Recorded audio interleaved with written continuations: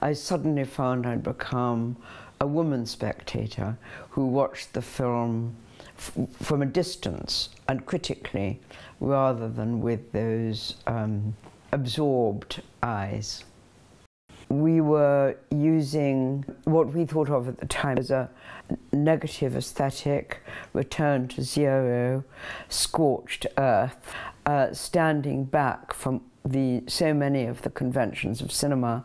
The circular camera movement finished itself and once again excluded any questions of editing and put up point of view for question, and also had a kind of elegant resonance with femininity, the circular, the cyclical,